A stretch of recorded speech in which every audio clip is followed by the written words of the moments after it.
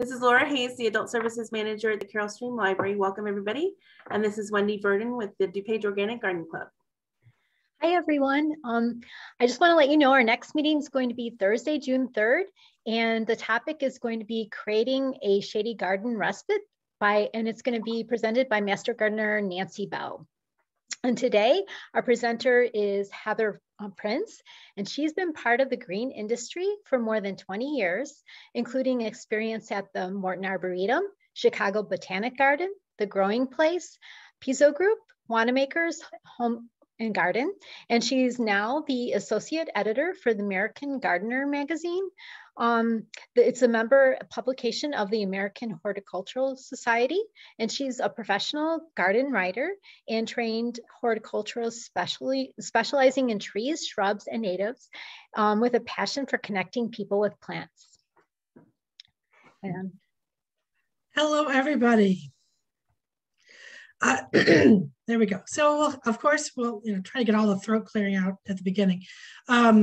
For housekeeping purposes, I think we're going to have folks put questions in the chat so that we can answer them all at the end. and I think Laura is going to kind of take the charge on waving at me if we've got questions and so forth. So I do ask that folks mute themselves for the presentation so that we can, it's a lot less distracting than trying to keep track of everybody.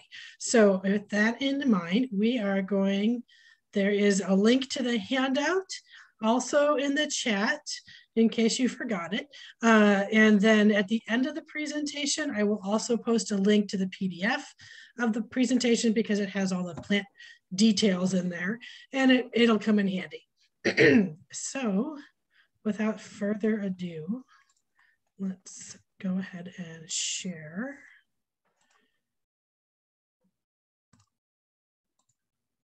All righty, and let me get my little laser pointer. So we're going to talk native plants for the small garden tonight. And first off, why natives? So what I find folks do ask sometimes is why native plants? For me, native plants offer a sense of place. We live here in the Midwest, and we have our own extraordinary ecosystems of prairie and woodland and wetland and savanna and some other, dunes and some other great and wonderful wild places that you don't find anywhere else. So it is something to be celebrated and embraced because, it connects us to the place that we're in. Natives can also be a perfect solution to a challenging area in the garden. There is a native plant for every place, every kind of soil, every kind of light, and everything in between. Pollinators and wildlife. So native plants are in many ways our best hosts for a huge array of insects, birds, reptiles that we've already, maybe not a bearded dragon, but our salamanders and frogs and such, as well as our mammals. And they kind of give you an opportunity to create that oasis in your own backyard for our wild creatures. As we are challenged with climate change, this is probably the first dry spring we've had in somewhere like 5 or 6 years. So all of those my rain garden is getting having to water the bottom of the rain garden right now, and that's not something I enjoy doing. But come what may, I was hoping for more rain this morning. The other question that I run into quite frequently is, natives or cultivars? What's the big deal? So we, of course, I think as we all know as gardeners, we are tinkerers. And so when we just can't leave well enough alone now, can we? But cultivars are, of course, are bred for particular traits, things like flower color, disease resistant, bloom time, either making things bloom earlier or later or longer. And in some cases, as we've tinkered with these plants, our cultivars have reduced the resources for the fauna that depends upon them. And that's one of the reasons why native plants have become more and more popular as we learn more about how our food webs work and what is needed to keep our butterflies and bees, for example, happy as we all try to navigate the world that we live in. So hydrangea arborescens is a really good example of the differences or in between a straight species native and a cultivar. So this is our native hydrangea. I took this photo in Starved Rock a few years ago. And our native hydrangea arborescens has a lot of fertile florets in the center and just kind of a little handful of sterile florets on the edges, just to say, welcome our little pollinator friends and kind of go, hey, here we are. But all the nectar and the pollen is really in these little tiny fertile florets. So Annabelle hydrangea, which was actually developed in Anna, Illinois, is a sport of the straight species. And it's got all of these sterile florets to be bigger and showier and look great and be quote unquote prettier. So this doesn't feed nearly the pollinators that this one does. Another example of this is Echinacea purpurea, our purple cone flower, which really, I don't think there's ever one without a bee on it, but it is certainly nice when they pose for the camera, isn't it? So this is straight species purpurea, and it's going to have that flat daisy flower with both, with the ray flowers and the disc flower. So there's two different types of flower. And of course, this one is you've always got insects on it. It's got tons of nectar. It's very nectar rich pollen resources for our insect fed. Marmalade, which is one of the Echinacea purpurea cultivars, they have gone ahead and kind of tinkered with those disc flowers and made them bigger and showier and poofier. So it's very pretty, but because we have tinkered with the nectar producing parts of the flower, it does not feed as much as the plain, quote unquote plain daisy flower. So, and there's a new report out from the Mount Cubicena out east that did a several-year trial of Echinacea cultivars, and they also took a look at how many insects were using the plants.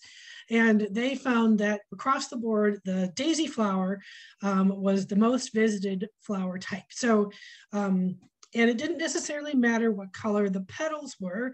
One of the top three was actually a white echinacea called Fragrant Angel.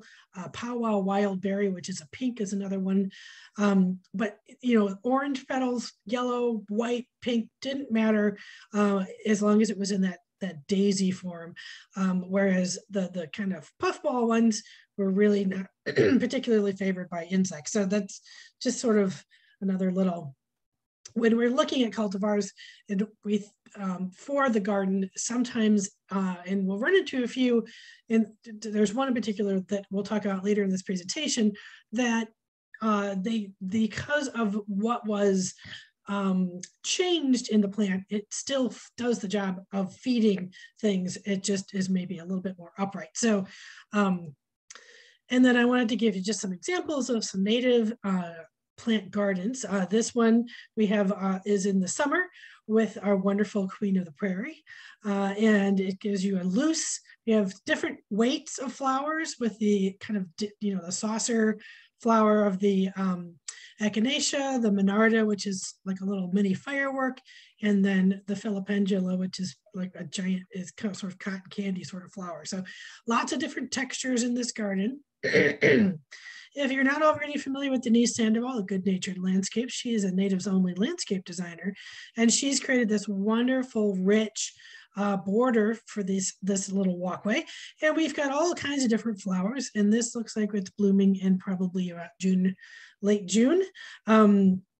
So because we still have some penstemon, and then, but there's going to be lots and lots of pollinators in this garden with lots of different floral resources and different flower shapes. We've got some Echinacea pallida, but we have also the tubular flowers of the penstemon, the flat flowers of the Asclepias. And so each of these flowers attracts different insects as they've co-evolved to use those floral resources. And this one, we've got some trees and shrubs and grasses and flowers as well. So a little bit of everything to feed everybody, and a bird bath for a little drink, and a little pool time for the robins. And it gives, again, a really lovely layered mixed border. Okay, and we also a couple examples from the Chicago Botanic Garden, actually, with different, a little more shadier grasses. And this is one of our wonderful hibiscus. And then this one is in the height of August with our tall prairie plants, just to give you some ideas on using things. Carex, we're going to touch on a few of the sedges. We have a few hundred sedges native to Illinois, but we're going to look at a few of the ones that are the most available. This is Pennsylvania sedge, used as a ground cover, and you can see how it just sort of softly drifts over and creates these wonderful textural waves. And this is Carex radiata, which is much more of an upright little grass, but this makes a terrific little short ground cover for the front of the border. In the woods, in our shade, we can always mix and match things. So we have our wild geranium, our wild phlox, and some of our shorter sedges, so that we have different weights of the leaves and different weights in the flowers to give us something that's really a rich and varied composition. So we're going to go ahead and jump into the plant. So I've divided the plant list into sunny and shady, wet to dry to average. And having to narrow this list down is always a challenge, because there's always more that we can talk about. But we only have an hour, so we're trying to keep it to an hour. So we're going to jump in, of course, with milkweed. Everybody is, I think, aware of milkweed and its poster child butterfly, the monarch. It's so nice when they pose for you, isn't it? So swamp milkweed is going to be about 4 feet high, and it tends to have, it grows stem by stem. So it's not a big dense clump. It's more of a looser, a little stem here, a little stem there. And so it tends to weave in through a garden bed. And we are starting with sunny, wet to moist soils. Not that we have them right now, because of course, dry spring, but I don't even know if I should say typically anymore. Hopefully we will get some decent rain in the next few weeks. I was hoping for more to this morning, but swamp milkweed will take wet to average soils. So literally swampy soils up to sort of everything in between. And not only the milkweeds, not only are hosts to our wonderful monarchs, but they also host a whole bunch of other different species of insects. I am rather fond of the unexpected cycnia moth, because I want to be on the moth naming board. I'm not quite sure what's so unexpected about it, other than it may have it has a little flash of orange on the hind wing, but it's, does it pop up at parties? Who knows? And then our milkweed tussock moth, which sort of looks like Don King with a bad dye job. But there's all sorts of other things like milkweed bugs and milkweed beetles that live on milkweed. So it hosts a number of different things. Philopendra ruba, the queen of the prairie. And I know I love this plant. I think it's perhaps an apt common name.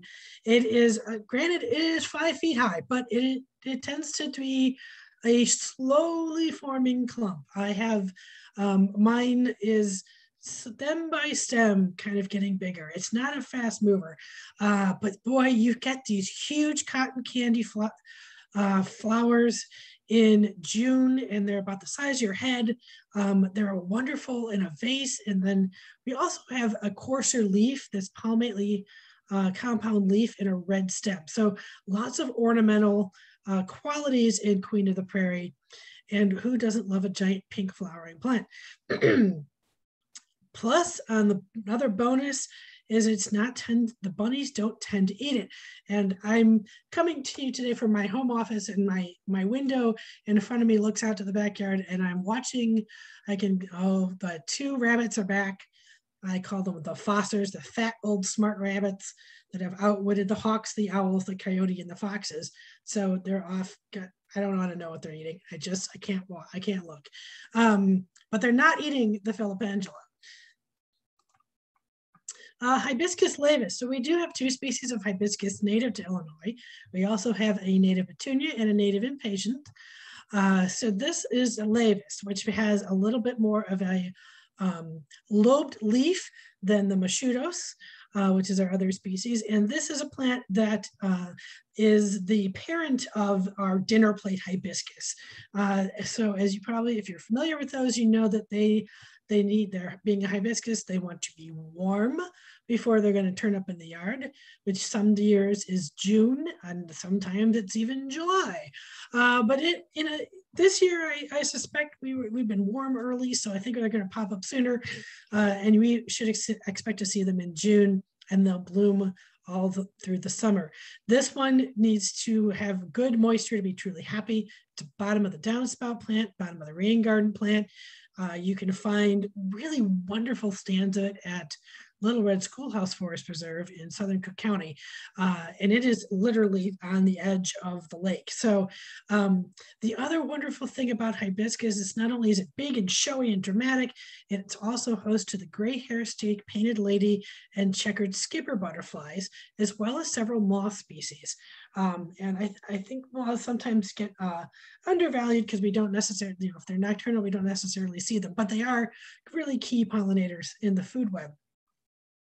One final thing with hibiscus, if you have a chance, is that the Lincoln Park Zoo was recently, in 2019, is one of the only accredited perennial hibiscus collections in the country. They have 75 cultivars, and it is on my list for a July visit. Liatris spicata marsh blazing star. So this is the liatris that likes to be wet, have wet feet. It's going to form a big clump if it's happy, and it's going to send up these wonderful tall wands of flowers in late June and blooms through most of the summer. All the liatris as a group are just magnets for bees and butterflies and moths and wasps. Pollinators love them. There's always something on it. It's one of my husband's favorite plants because he calls it good plant TV.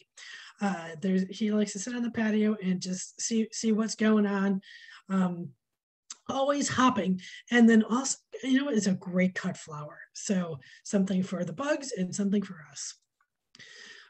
Lobelia cardinalis, the cardinal flower, is one of those extraordinary red blooming native plants. It is like fire engine red. And this is another one that's going to just sort of do a stem here, a stem there, but the hummingbirds will seek it out and they will find you. It's one of their favorites with those, because it has a tubular flower to it.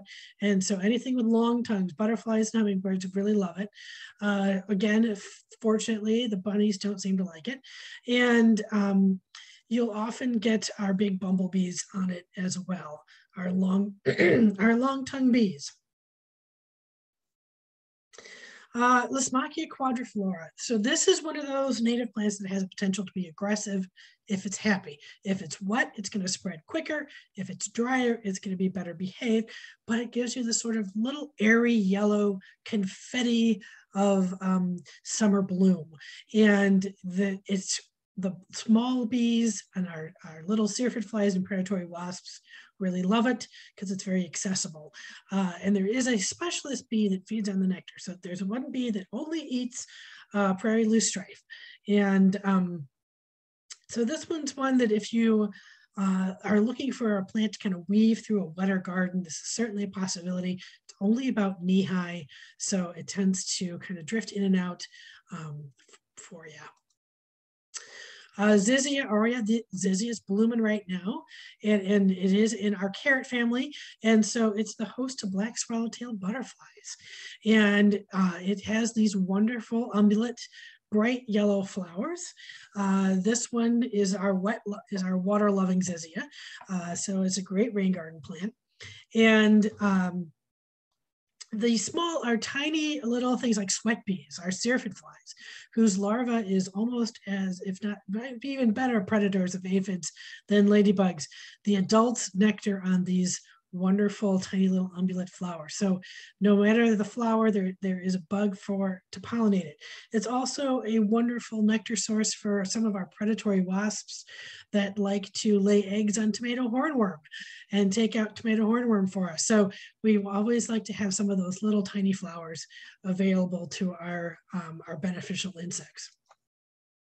So for average soils, and this is kind of that run-of-the-mill soil, not quite soaking wet, not quite bone dry, but kind of in the middle. One of my favorites is New Jersey tea, Ceonanthus americanus. It's a lovely, tidy 3 foot by 3 foot shrub. It's a slow grower, so it's going to slowly get to 3 feet, which makes it a really nice foundation plant. It's easy to add in a garden bed, or tuck in a perennial border, but it blooms in May. It's blooming now and into June, and you'll always have things buzzing on it. It's also a host species to several moths and small butterflies. So we want holes in the leaves because that means somebody's eating it and calling it home. The other it's called New Jersey tea. The leaves have been traditionally used as a tea by Native Americans. The other wonderful use that's used, a number of parts of it are used, but one of the fun ones for me, a little native plant trivia, is the flowers on this are soporific. So you can take the flowers and rub them between your hands under water, and they will form a lather and act as a mild soap. And I can tell you, I've tried it and it works, and they have a wonderful fragrance. So certainly it's something to think about. Echinacea pallida. So because we all know and love our Echinacea purpurea, and everybody loves purple coneflower, and how can you pass up pink daisies? But I put in pallida because for me it has a lighter, airier texture to it. Kind of looks like hula girls with those wonderful strappy petals, and it gives you a really different sort of texture in a flower, but with all the benefits of that coneflower.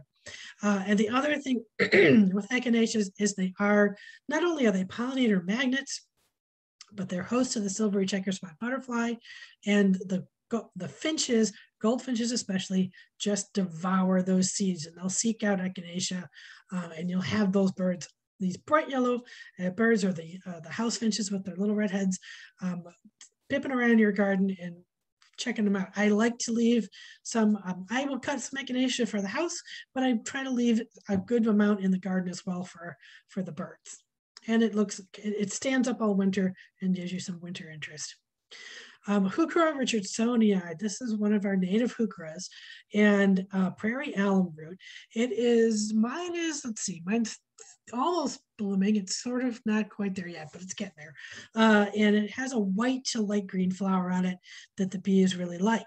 However, and this is where I have to get out the bunny repellent if I'm going to see my foster buddies, the rabbits do tend to take a nibble. So it's sort of a low profile plant where it doesn't really, it kind of, hangs out in the background, but then it turns this amazing purpley orangey red in the fall, and you remember why you planted it, because you're planting it for the fall color.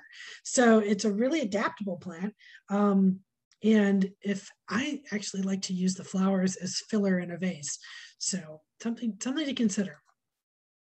Monarda fistulosa. So Monarda, of the plants on this list today, Monarda is probably that and those Lomachia are the most aggressive.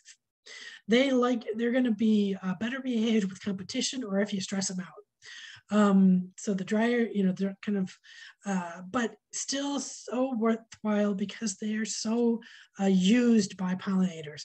Monarda, wild bergamot or bee balm, is the hummingbirds love it, the butterflies like it. It's edible. It's in the mint family. So it has square stems, and then the bunnies don't eat it because it's got fuzzy leaves and that are fragrant. So I tend to take a nibble on it when I'm out browsing the garden, literally. But you can, I like it in iced tea, or if I'm feeling fancy with a garden party, I'll float the flowers in the punch bowl. The other thing I find that with Monarda is if you take the time to do some insect observation in the garden, you might also notice the bumblebees like to cheat with them, and they'll slit the base of the petals right above the calyx, and they'll get the nectar from the side because they're like, I have a long tongue, I can get down there, but it's so much easier and I don't have to spend the calories, and I'll just gonna cheat and slice it open and go in. It's called nectar robbing, and you see that on the cardinal flower as well, where they're just like, the bees are just over it by the time they're blooming and hungry. Rosa blanda is one of our native. We have about a half a dozen native roses. Rosa blanda is a nice organized 5 foot by 5 foot with a flower, probably about the size of your palm. It's really large and showy, and it's what we call, the simple flower rose. It's not but it kind of gives you that classic prairie effect of kind of that classic wild rose look to it. And as being a rose, blooms in June. You'll usually find this is that's so well when they nice when they pose, but it's lots of bees. They just love roses. It's also the larval host of several moth species. And I chose this photo because we've got some holes in the leaves up here where it's kind of cut out like a little C, and that's some of our leaf cutter bees in action.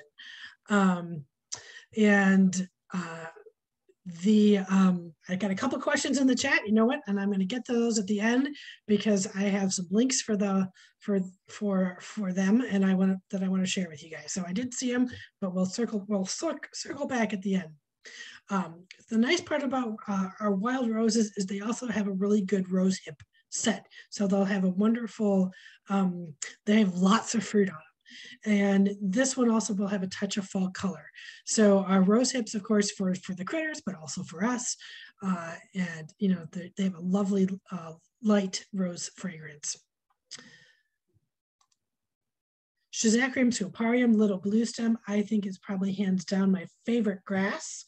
So this is one of those grasses that the cultivar may be a better choice than the straight species, because the cultivars have been bred to keep those grass blades upright. But little blue stem has this lovely steel blue foliage, and then in the fall it turns caramel, blonde, mauve, burgundy, red. It's just a kaleidoscope of fall color. Stunning. It goes anywhere from average to dry. You'll find it in the prairie. You'll find it in the dunes. And the foliage is host to several skipper butterflies. So when they did the reproductive strategy for little blue stem is when it sets seed is that it flops over and drops its seed next door. So the straight species can be exceptionally floppy late in the season because it's dropping seed. So what they did when the cultivars have all been sort of bred to be more upright, so they haven't changed necessarily the leaf structure at all, other than make it more upright. So you're still going to get it's still going to be used as a larval host.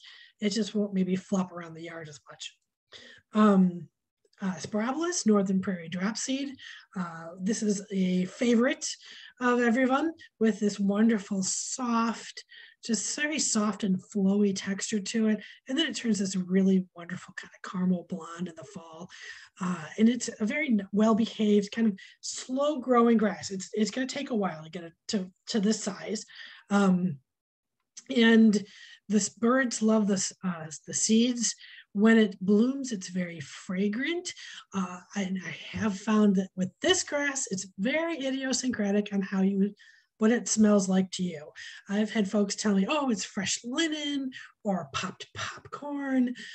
In my house, for me, it smells like sweat socks. So I can't do it because it's too much like sweat socks. But if you love the fragrance, absolutely go with it. But it's so I did have a question: is Rosa blanda very invasive? That is a question. I'm going to answer that now. For our purposes, if it's a native plant, by very definition, it's not invasive. We'll use the term aggressive. The roses as a group, our native roses, don't tend to be terribly aggressive. They will pretty much stay put. They may sucker a little bit, but they're not going to sucker as much as rugosas, for example, which really can send some runners out. But it tends to stay put. And then, when we're talking definitions between invasive and aggressive and native, we usually consider native plants to be aggressive as opposed, and then plants that are not native to here are often referred to as invasive. So it's just a little terminology that sometimes we just want to make sure we're all talking the same language. So we're still in sunny, but now we're going to kind of move into some dry soil options. Asclepias tuberosa, or butterfly weed. This is a very polite 2 feet by 2 foot clumper, stays in this lovely rounded shape, and it is orange. It does all the jobs of milkweed, being a larval host to the monarchs and all the other fun things, as well as being a wonderful nectar plant. It is happiest in good drainage and really rocky to gravelly or poor soils. I can get butterfly weed to last maybe 2 years in my gardens. I'm in Downers Grove on old soil, and I have really black clay loam, which tends to be really rich. And I struggled to grow some of the prairie plants because it's too rich for them. I've seen butterfly weed be successful in a number of situations. The other note on the Asclepias is they do handle a little bit of shade. So it's, people, don't remember that, but they can take some light shade. And of course, beloved for that wonderful orange color. Asclepias verticillata. So this is one of our, we get about a dozen species of milkweed native to Illinois. I'm finding more and more you can find Asclepias verticillata very available, world milkweed.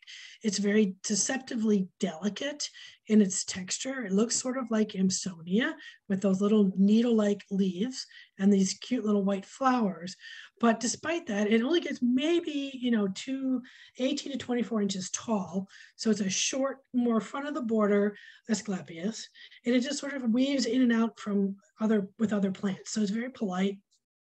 And it gives you a lovely, delicate texture. And it still acts as a larval host and as a nectar source, but it's something a little different in an Asclepias. Baptisia bracteata. Of course, we have a number of Baptisias that are native, but I think we're all pretty familiar with Baptisia australis, which is wild indigo, blue wild indigo.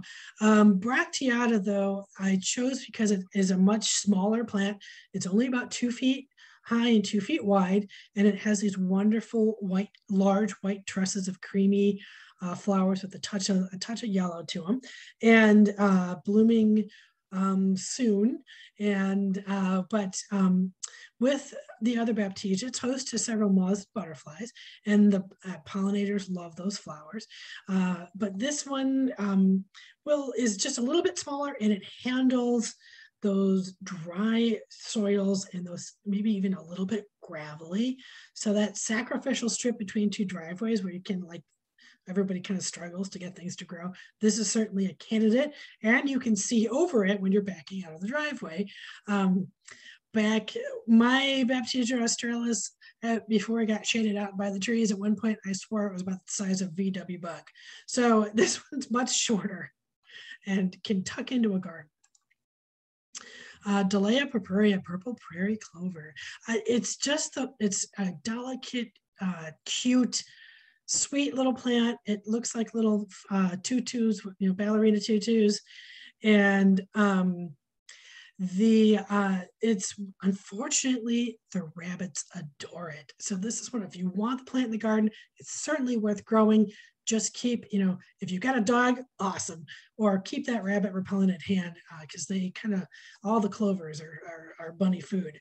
But it's a wonderful little pollinator plant for all of the little bitty bugs. And you'll have some little of the skipper butterflies on it as well. And it blooms almost all summer. So just a lovely small plant. All right, Parthenium integrifolium, wild quinine. I have a soft spot for this one. It's got big, beefy, coarse leaves to it, and then these clouds of little white flowers for our small predatory insects. And it blooms all summer long. It's incredibly tolerant of soils, and it's going to have little bugs on it all the time. But it also makes a wonderful cut flower for the house. I think is with anything. White goes with everything. You can't ever miss. And it even can be, if you wanted to do a white or an evening garden, it's certainly a candidate.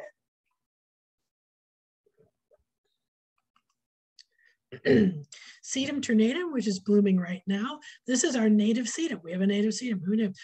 It's only about 3 to 6 inches tall. It makes a terrific short ground cover, and it takes part shade. So it'll go full sun to part shade real easily. And you'll have lots of bee activity with these starry white flowers. It's just sort of magical. I love, of course, with all the sedums, they like good drainage. They like to be hot and dry, and then that's their happy place. I actually I plant a row. I've got a row going of mixed sedums along the driveway, because if we're unloading the car and you step into the flower bed, they can handle a little bit of foot traffic, and they just shake it off and keep on going. Silphium prairie dock. So prairie dock is, of the silphiums, I find probably the best behaved. It's got those leaves are about 2 feet long. There's huge coarse texture in the garden. It gives you almost a tropical look. And it's one of our prairie plants. And that prairie dock, those leaves do sort of twist and follow the sun during the day. It has a taproot, probably to China, so it doesn't like to be moved. And then it sends out these tall, stiff flower stalks in about August. And so with the little yellow daisy flowers on the top of them, like little Sputnik flowers kind of hanging out in the breeze. But so the bees love the flowers, but what's really fun about the flowers on prairie dock are the goldfinches. I've got 3 plants in my big rain garden at the top level where it's dry, and the goldfinches kind of, once it starts to bloom, the goldfinches stalk them. They're checking them every day. Is it ready yet? Are the seeds ready yet? And they clean them out really, really quickly. And then so the other thing with prairie dock is when the leaves dry, they're a wonderful dried arrangement kind of leaf, because they'll curl and they'll twist. And because it's a silphium, they're very sandpapery and they have some wonderful pores. It's just a really fun dried plant. And I see we're getting lots of questions, and I appreciate that. We will get to them, I promise. So now we're moving to the shady characters, the shady side of the street. And Asarum canadense, wild ginger. It's a terrific native ground cover. It's really happy in wet soils. You'll find it mostly growing in the woods on a stream bank. But it will tolerate up to average soil. So the fun part for it tends to form these dense colonies. It really gives you a carpet effect. But it is one of our native plants that has a reproductive strategy designed around ants. So if you get down on your hands and knees and then lift up its skirts, you can see its little purple urn-like flowers. And then when it sets seed, those seeds have what we call an elaeosome. So it's a structure filled with carbohydrates and fats and sugars that's attractive to ants. And so the ants pick up the seed, take it home to the nest.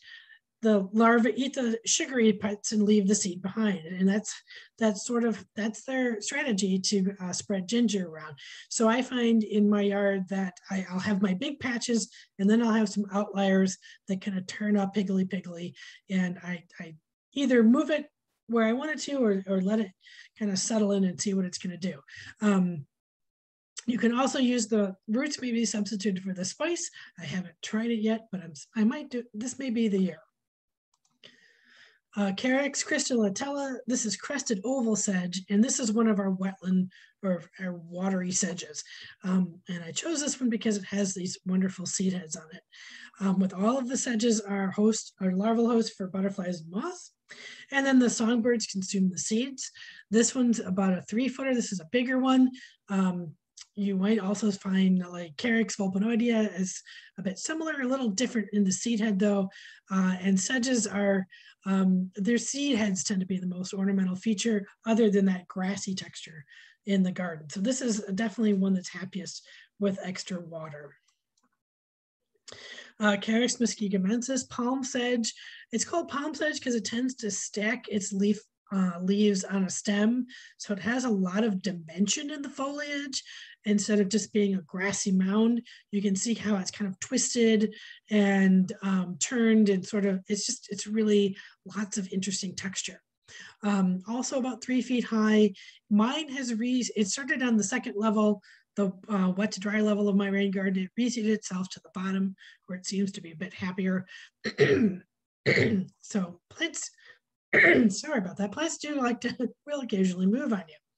But with all, again, a wonderful resource for our butterflies and moths, and as well as our little songbirds who will finish off the seed. So sedges are blooming right now. They might be on the tail end of their flowering.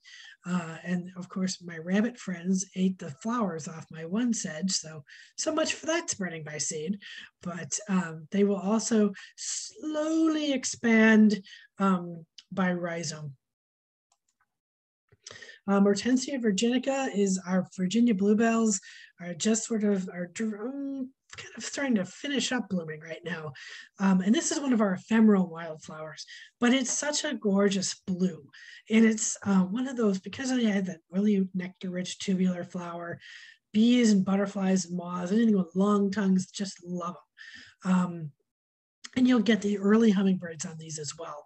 So they'll bloom in April into May, depending on the year, maybe 2 feet high, and they do prefer extra moisture. So, it's a plant you want to plant with other things like hostas and ferns, so that when they go dormant in July and disappear, you have things to fill in the gaps. But it's such a classic spring flower for us, and that blue is just extraordinary. Speaking of wet lovers, so Anaclea sensibilis, sensitive fern, in many ways is a wetland fern, but it gives you this big coarse leaf. It's called sensitive fern because sometimes they will be a little hit by frost, but depends on the year. And I don't find, they bounce right back. So it's not like it's super sensitive. So kind of a misnomer in the common name, but it has to be wet to be happy.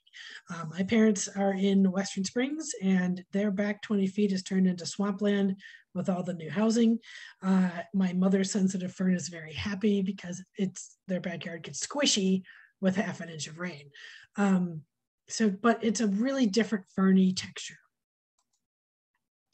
Penstemon calicosus, calico beard tongue of our penstemons. This is the one that likes to be wet and will handle wet soils, where soils are always wet.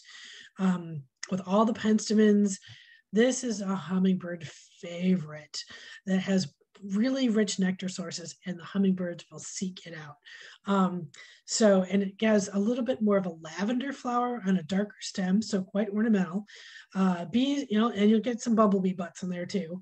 But they are definitely a June flower for us, beautiful in a vase. And penstemon as a whole is a pretty easygoing genus of plants. Our native penstemons. We have some new penstemons coming on the market that are native to the Rocky Mountains. Those are much more acclimated to dry, rocky soils too. So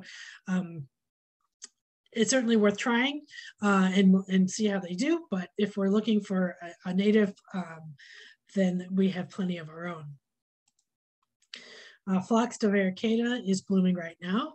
Incredibly lovely, just fragrant, really lovely, nice, sweet fragrance on phlox. And this is our taller phlox. Again, great pollinator plant, beautiful lavendery blue flowers. And it's a very wet tolerant phlox. Not all our phlox is, but this one is, and gives you just a soft roundy moundy clump of plant. Aquilegia. So we're going to switch over into average soils. Our Aquilegia canadensis, I know somebody mentioned that their columbine is blooming. They should be blooming with that wonderful classic lantern-shaped flower. Hummingbirds really adore it. Bumblebees like it too. And I like to let it go to seed. And once those seed capsules start to pop open, I'll either crush them or I'll just fling them around the yard because I like this. This plant's very soft and it's easy to scatter and let it kind of weave its way through a woodland garden just to give you little sparkles of red and yellow in the spring. So, and it's one of those plants that if we do run into issues, or you want to keep it controlled, cut the seed heads off and it'll just form a nice clump of foliage, kind of that leafy, ferny blue-green leaf to it. Jack in the pulpit, Erisema triphyllum. Mine is about at this stage right now. And I adore this plant because it's a little weird, let's face it. It's very unique in its flowering. And sometimes you'll get some purple striping on those in the stem and the flower. The bunnies don't seem to eat it, thank goodness. And this is one of those plants that is, all the plant parts do have some alkaloids that are irritating, so it is regarded usually as poisonous. But the birds will definitely eat the berries, but do not recommend. And if you have a dog who eats plants, this may not be a candidate for the garden, but it is such an unusual, distinct flower. And they go average to moist, and they will slowly colonize a little bit. And they are just really interesting, just a unique shape. Dodecatheon media, our shooting star, is blooming now. This was, if you get a chance, Little Red Schoolhouse has some really wonderful wildflowers. This is another ephemeral. It holds on for a long time, but it will eventually go dormant in July. So those leaves will start to wither and fade in late July. But these are a bumblebee plant. So the bumblebees actually go to this plant for the pollen more than nectar. It doesn't offer a lot of nectar, but it does in pollen. And to get that pollen out, the bumblebees have to shimmy and shake that flower. So they do this little bee shimmy, which is a lot of fun to watch. And then once those flowers are pollinated, they start to reflex back upwards. And so the seed pods are held more upright, almost like a crown or a chandelier. Very distinct flower and just a lot of fun in the yard. A lot of, I have them scattered everywhere because I'm very fond of that. Very different flower. Geranium maculatum is popping into bloom, our wild geranium, and this one gives you this kind of pinky to pinky lavender flower. Again, great pollinator plant, and then that foliage will have tones of red in the fall. It's a really easygoing, geranium as a whole is just an easygoing genus. Pretty straightforward. It's pretty happy wherever you stick it. It'll go part to full shade. Mine is trying to colonize along my driveway, and I'm just I'm rather inclined to let it because it's just a lovely, lovely plant. Ostrich fern is kicking into gear now. Ostrich fern, this for me is the indestructible fern. It'll grow anywhere from wet to average, and it'll try. It's not dry soil isn't its favorite, but it's stubborn and it'll go for it. I do have some underneath my Norway spruce, which is like a desert. You can eat the fiddleheads when they are young, and they kind of taste like green beans crossed with asparagus. But this is your classic big shuttlecock fern, and it will definitely spread. It'll send by roots. It'll kind of start popping up little friends. I thin the herd every about 5 years or so and kind of give it away or move it around. We'll see how big they are this year. In past springs, when we've had wet springs, they get 4 feet high. This year, I will not be surprised if they're smaller because we've been dry. Bishop's cap Mitella. So this one's a little bit more of an unusual native. And this is one of those that you may have to kind of hit the mail order folks for this guy. it is becoming more popular, and it is a very easygoing perennial, but it's one of those I grow for this wonderful, it's about the same textures as heuchera, but it has snowflake flowers on it. And the little bitty bugs love them. Our little syrphid flies adore them. And when they set seed, they get 2 seeds in each little cup. So it's like a little teacup with 2 little black seeds. And then it keeps these leaves all summer. The rabbits do like it. So this is one I'm out there with the repellent, because I wait for those flowers all year. And as soon as they start to bloom is when the bunnies eat them, the little buggers. But I keep trying. So, and this one, if it, boy, it's a slow clumper. It is slow moving. So it's one of those things, they're an unusual little treasure. Pulmonium, it's blooming its full head off right now. Jacob's Ladder, another one of those really lovely sky blue flowers. When the leaves first emerge, they're purple, which is always something I like to look for early in the spring. And of course, our great pollinator plant, another very easygoing perennial for us. I find it all up and down the roads of the Arboretum, in the woods, and I've added more and more to the yard just because I like that delicate texture in with hostas to kind of balance off those big coarse leaves. Into the dry side for shade. The dry shade, the hardest place to plant, I swear. Carex pennsylvanica. So this is Carex pennsylvanica as a ground cover. As you can see, it gets 8 inches high and then it sort of flops over a little bit. It's very delicate in its texture. But it also, as the other sedges, again, a plant for butterflies and moths, and a seed source for songbirds. And it can give you a really interesting grassy texture, especially with bigger, coarser plants in the shade. And it is very adaptable. My big patch is underneath my beech tree, and it just keeps it's slowly expanding because it's really dry under that beech tree, but it's pretty happy camper. And again, Carex radiata, and this is the flower on radiata, which is a starry, it's a very charming little flower on it, and very, just delicate and lovely, but a more upright sedge than pen sedge. So if you're looking for something that's going to be a stiffer, more upright blade, this is a great choice. And again, it's just a tough as nails little plant. Northern blazing star. This is our woodland blazing star, our woodland liatris, and its flowers are held. This is the other form of flowering you'll see in liatris, is these big fat buttons of flower clusters. And our token skipper butterfly, because it's a liatris, it's going to have somebody at it all the time.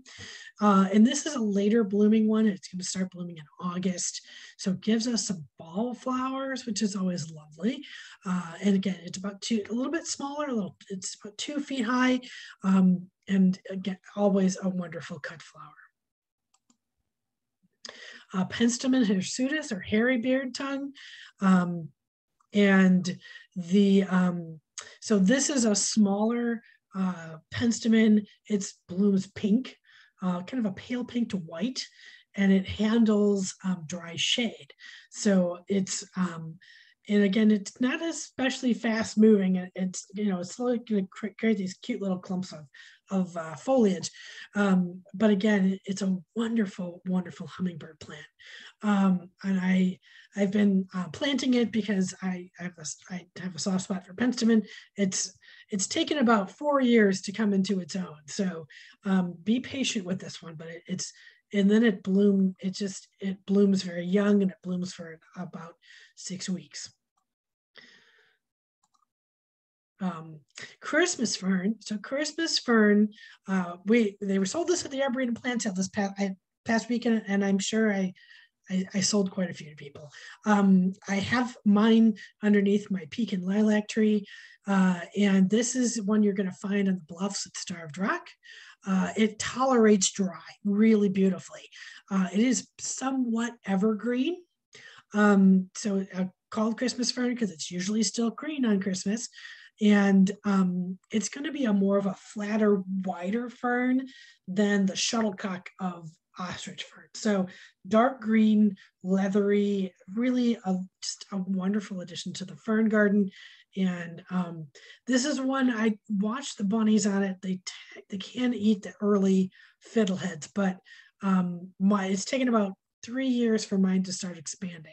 And so again, not a fast mover, which is nice if you wanted to stay put. Solidago cesia, this is blue stem goldenrod. This is one of our woodland goldenrods. And as you can see, it blooms along the stem. So it's much more of a arcing shape to it. And as opposed to our showy Solidago that has the puff of flowers at the end. So this one is more flowers all along the stem, gives you a different texture in the yard. And with again, August to October, so this is a really late season flower, and it's going to give our pollinators a great pit stop before migration, or as a wonderful resource before hibernation. So all of the goldenrods feed a lot of stuff late in the season. Shorts aster is a shorter aster at 3 feet, as opposed to my New England aster, which wants to be like 6 feet. And it handles dry shade. So this is more of a woodland aster, and like the goldenrod, also host plant to a bunch of moths, and a great late season nectar source. So, and they also look terrific in the vase. They're just a fun, easy daisy flower. So I know we have a ton of questions. So before we go, this is my rain garden in June. So hopefully in another few months, this is kind of, as you can see, I've not gotten into common milkweed because it can be a bit thuggish in the garden. I do thin out the herd every once in a while. And then my prairie dock is tucked back in there with a lot of competition. So we are going to go ahead and take questions, of which there are a bunch. So I'm going to start at the beginning here. Okay, so we had a question on the study from Mount Cuba. Let me pull that up for you. Give me just a second. I'll link that in there. It is echinacea for the mid-Atlantic region, but honestly, I think that we can, it'll definitely, it's not too different than the Midwest climate-wise. Here we go, get that link in there for you. And then you can read it to your heart's content. It's got a summary, it's got details, it's got a little bit of everything. Will rabbits eat New Jersey tea? Probably. At this point with rabbits, baby bunnies try everything, as we well know. I will not say that it's necessarily a favorite, but let's see if I can find that out for you.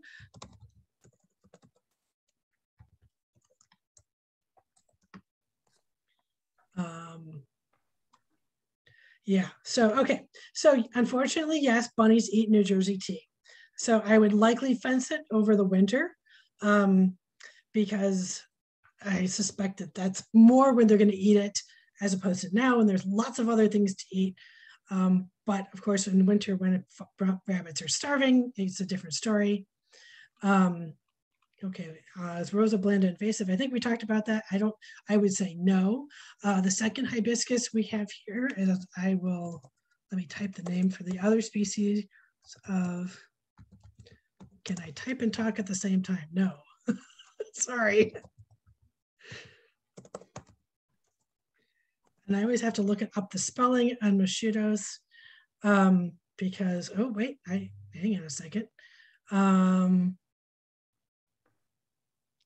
This looks like we may have had a name change on hibiscus mosquitoes. Let's see. Nope, there it is. Okay. Every once in a while, taxonomy catches up with you and they change the name on something. Okay, Baptisia bracteata. So probably your best source at this point would be Possibility Place in Moni. They specialize in native plants. Of the plants in this presentation, I have gone with ones that are typically available at independent garden centers. Independent garden centers are carrying natives more and more, but it is a wild year. Last year was crazy. This year also crazy. We welcomed 20 million new baby gardeners. As an industry, I don't think we were quite ready for them all to show up at the same time. So plant supply is really tricky. Growers are growing plants as fast as they possibly can, but petunia crop you can flip in like 6 to 8 weeks. You can't do that with some of these, some of the natives and some of the perennials, and not the trees. Are not just. It takes 10 years to grow a tree. So should we water our native plants because it's been so dry? Ooh, it kind of depends on the plant. I am at the point where I am giving my my water lovers the stuff in the bottom of the rain garden. I have extra water. It does get a spray. I am watering, not a ton, but I am kind of giving it some extra. As I've got some Japanese iris that's almost a wetland. So, but as far as like, I haven't started watering the trees yet. I keep hoping that we'll get a decent rain, and so far my hopes have not materialized. Pen sedge does not stay green all year round. It does have a dormancy to it. It's a sedge. I don't clean up my sedges because the birds will use the old foliage for nesting, and my grasses and I leave my plants up all winter. I cut them and leave them in the beds in the spring, especially grasses. I'll cut them into like 6 or 8 inch pieces and just drop them and let them be mulch. It does pay off. I've been watching this week. We have a female oriole who has been combing through the gardens, picking up nesting material. She's pulling grasses and old stems, and I think she's trying to shred the milkweed. I'm not, but she's building a nest. The tall white flowering plant next to the Queen of the Prairie in my rain garden picture, that's actually Becky Daisies, because I have over 60 species of natives in the yard, but I'm by no means native only in my gardens. It's a mix. So, and I gotta say, I got a soft spot for Becky Daisies. So that's the spot they like. I've tried them all over the place, but, and then, okay. The wild white indigo, yeah, it's one of those, the Baptisia, sorry, we have a new gardener and everything came back in the rain garden except the wild white indigo. It's very possible it's taking its sweet time. I am just starting to see, I've not even seen my common milkweed pop up yet. We've had some warm days, so I expect to have it show up, but it's not unusual for it to be a little pokey. And it kind of looks like asparagus when it's first coming up. And that's what you're going to be looking for. So, and if it's a newer plant, it also may take a little time to turn up in the garden. And oh no, somebody got someone's New Jersey tea. Oh dear, that's very sad. Okay, so if you want to go ahead and you can pop any more questions in the chat, or if you want to unmute yourself, have at. Anything else I can answer?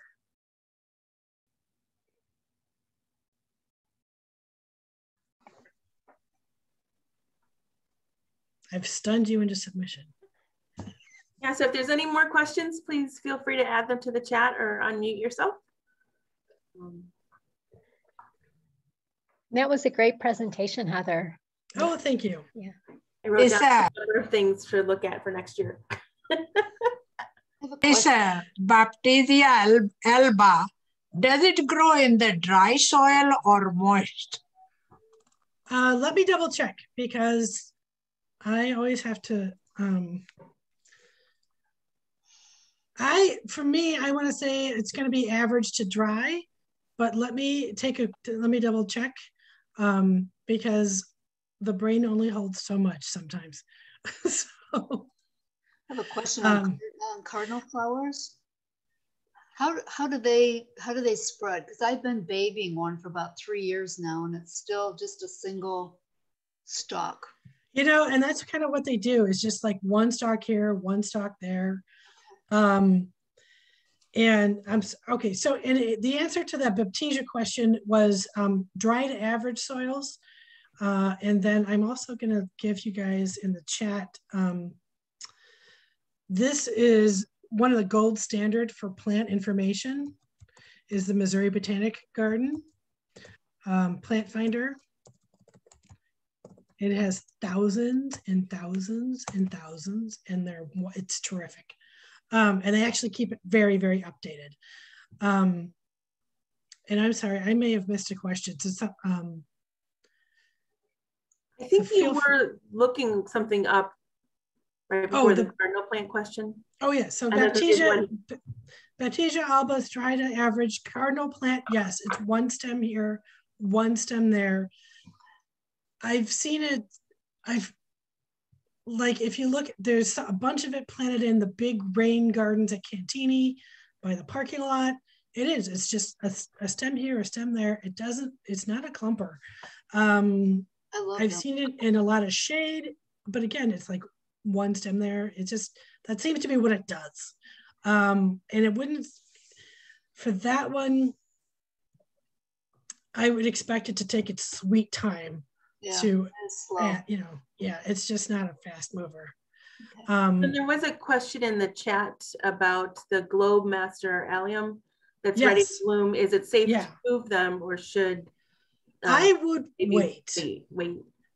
I mean, it's a tough bugger of a plant, but the thing is, when it's blooming, is all the resources of the bulb are now kind of moved into the leaves and the flowers.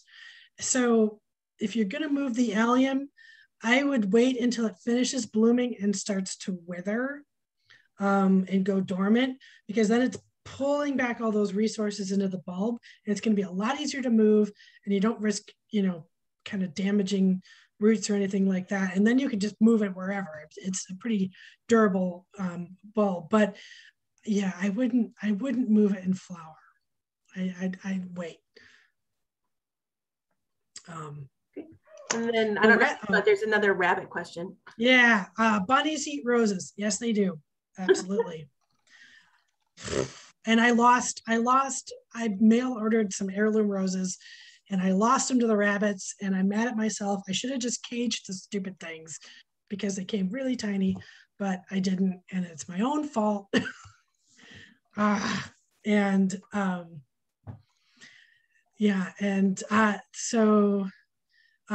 for northern blazing star, the liatris, it's not so much that the rabbits eat the foliage. What you got to watch for on the liatris is, because it's a tiny little corm, is the voles eating the corm in the winter. I think you're okay on the bunnies with northern blazing star, but again, if you've got tons of them, it's keep an eye on it and have that gallon jug of repellent at handy. With the other thing with rabbits is I bounce between about 3 different products because they figure it out, and they're smart little bastards. So I've got 3 different formulations of repellent, and I will kind of use one each year because the rabbits catch on. Yeah, they don't seem to eat the liatris foliage, but I don't trust them farther than, So, and the other thing with cardinal flower is moisture is so important with that one. That one, if you're not watering it, I probably would water it now. So, all right. Anybody else? Any other questions? Oh, and let me pop that presentation link in there before I forget.